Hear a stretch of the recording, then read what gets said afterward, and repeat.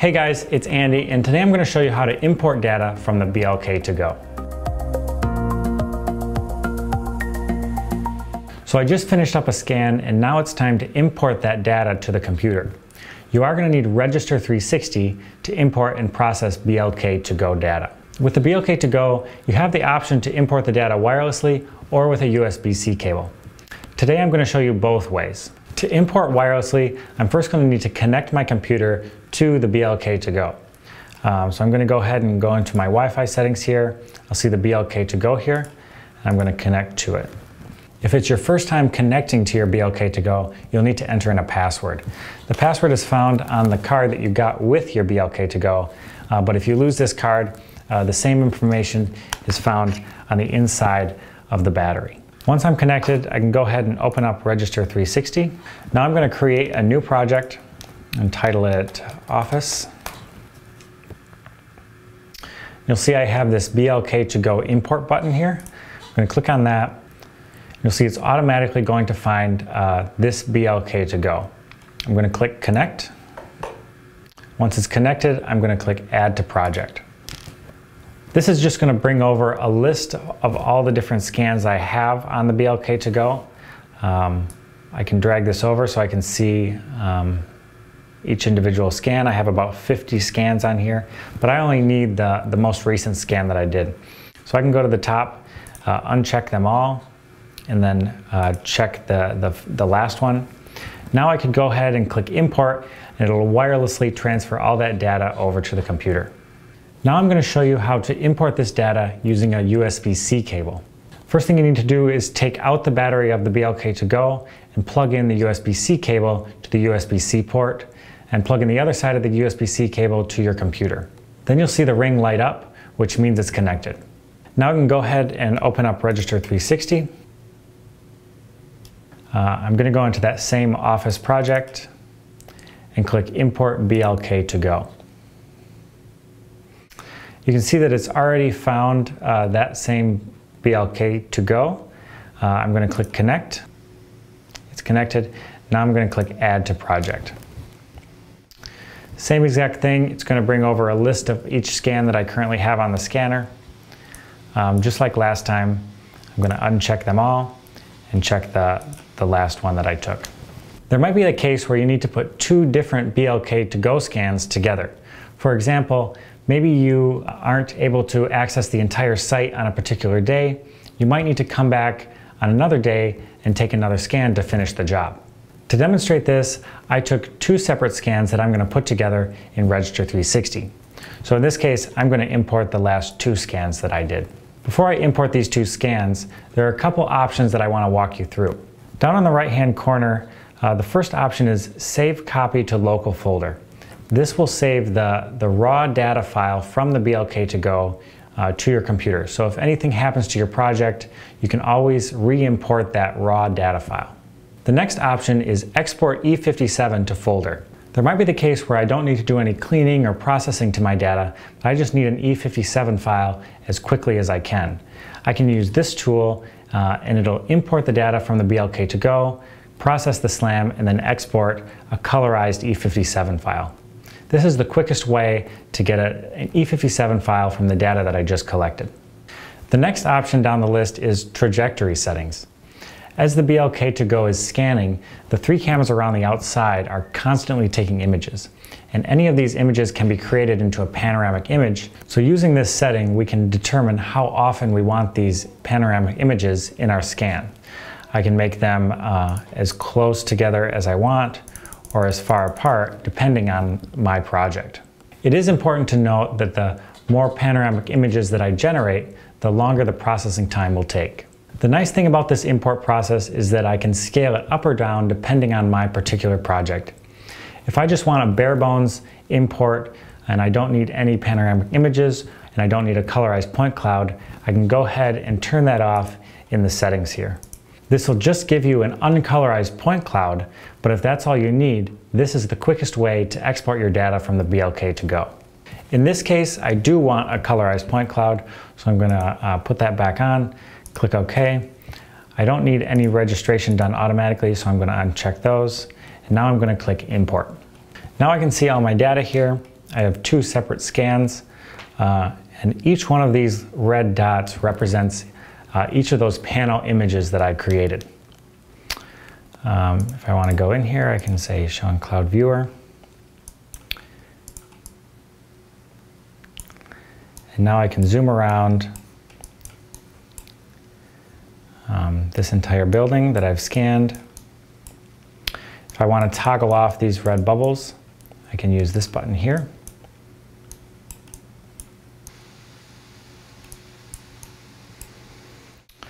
I can view this a couple different ways. I can do grayscale. Sometimes that's a little easier to see.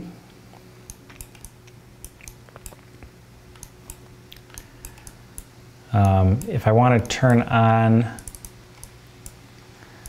those bubbles again, I can double click them, and now I can turn off the cloud and just see the image from those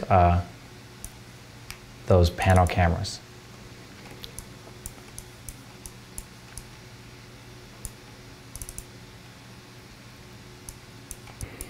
All right, now I'm going to show you a few different things that I do to clean this up and get it ready for export. The first thing I'll do is go into Sitemap, and I might square this up. This might be a little tricky because this building is actually a little bit crooked. But let's say I want to come in here, and I can either hold Shift, click and hold on this button, and now I can rotate this to kind of orient this any way that I want.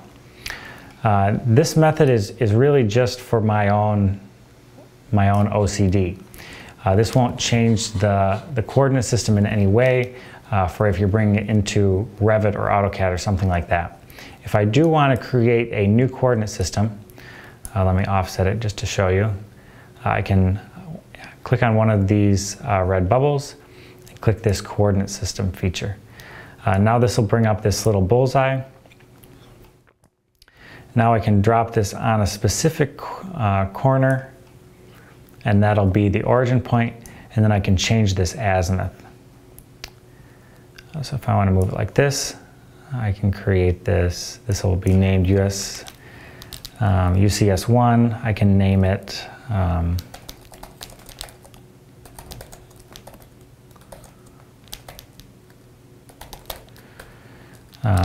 local coordinates or something like that, and then click Create. Now this will square up the building to my own coordinate system. Next, I'm going to go ahead and register these two scans together. So you can see I have two separate scans here, and I know that this scan was taken here in this stairwell. So I might need to actually go into this scan to see what's happening here. Okay.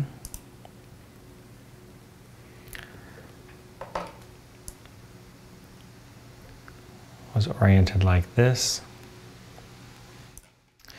And to rotate it like that, I'm again just holding Shift, clicking and holding on one of these red handles, and then rotating it. So I know that goes right about here. And then when I get it close, you can see Register 360 is already thinking that I can attach it to any one of these. I'm going to highlight two of these red bubbles and click Visual Alignment. Now I can go ahead and I can see that they're oriented right about here. My method of registering two scans together like this is to orient one specific corner like this here. Then I can zoom out. Now I can toggle over to my Rotate button, click and hold on that exact corner, and now I can drag away and rotate this scan so it lines up a little better. That looks pretty good right there. Once that looks good, I can go into my side view to make sure these are lined up correctly. Because this is a stairwell, they're probably not going to be initially lined up perfectly, so I can move around like this.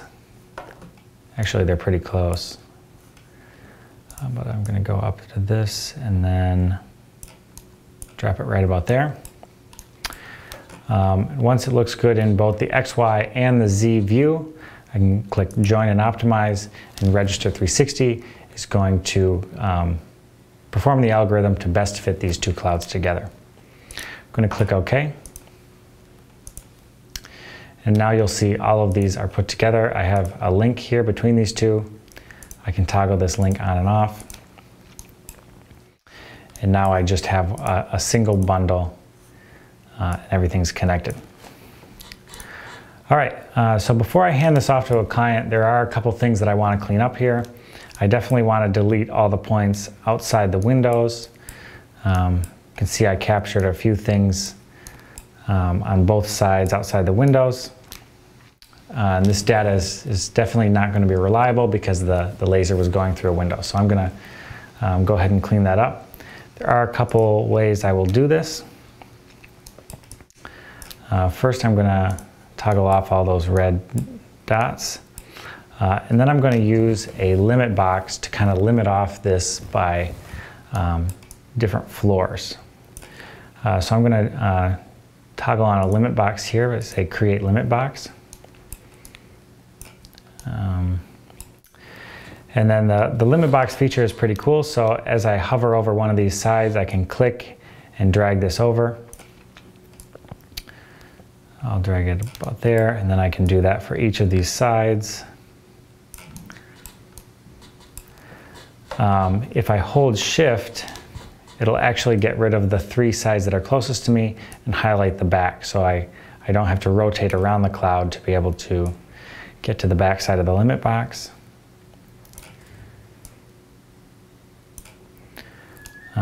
So now what I want to do is just segment this off by floor. So it just makes it a little bit easier to clean.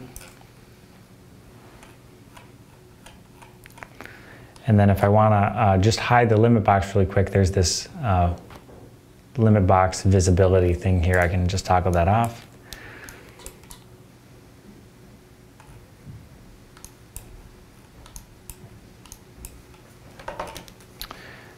Now what I can do is view this from the top, switch to orthographic mode, and then start deleting everything outside the windows. To delete, I'm going to use the fence tool here. Initially it's going to be like a rectangle. I don't really like the rectangle. I always choose the polygon. If I choose the polygon, now it becomes the default, so I can use the F key to toggle the fence tool, and it'll always be the polygon. So I can click to drag a fence. I can also just hold and drag, and I have a little more flexibility there. Then it highlights all of the points inside the fence, and then I can choose to either delete inside the fence or delete outside. In this case, I want to delete all the points inside that fence.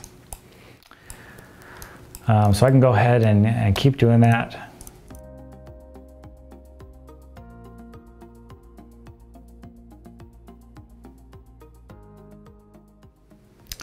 Another thing that might be helpful is sometimes the points might be dark against this black background.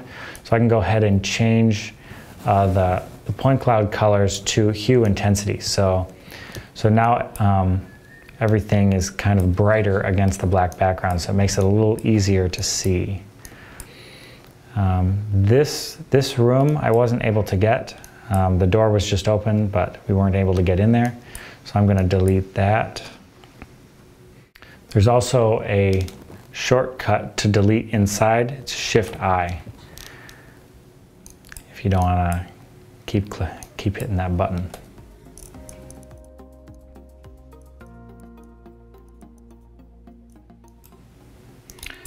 Okay, this looks pretty good for this level. So now I'm going to do is toggle that limit box back on. I'm going to drop the top level down to about where the first level is, and I can just go straight through until it opens up in the other direction so I can see the bottom level now. I'm going to toggle that back off. And I'm going to do the same thing on this side. So I'm going to go through. Sometimes an easier way to do this is just selecting the entire building. Need to be fully zoomed out for this. Now I've selected just the building, and now I can say delete outside, and it'll delete everything outside that box. So I can do a little bit more cleaning a little bit faster. Okay, so there's a little bit of messy data right here where I opened the door. But this is really easy to clean with this new smooth surface tool. So if I open up my window a little bit here, you'll see I have this find smooth surface. So if I click on that, it's going to make the entire cloud gray. Now I want to double click on any smooth surface here. So I'm going to double click here, and it's going to try to find a smooth surface. And what it's done is it's highlighted that surface as gray, and everything else is red. So you can see that the points right here in the doorway that I want to delete are colored red. Now what I can do is fence those in just like I did before. I can hit delete inside, and it's only going to delete the red points in that fence. So it's not going to touch the smooth surface that it's found on, which is the ground. So this is a really quick and easy way to delete. If there's people walking through your scan, it's really easy just to find this floor like this and delete, just fence in the people and delete the people, and it won't even touch the floor. Once things look good, this looks pretty okay.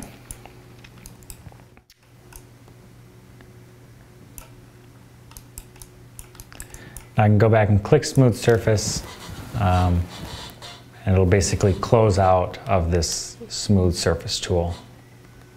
All right, so now I can go ahead and bring back my entire cloud. I do want to point out, if I zoom in here, go back to perspective, this point right here, this little geotag, that's placed in the 3D space where I took that, that image from the detail camera.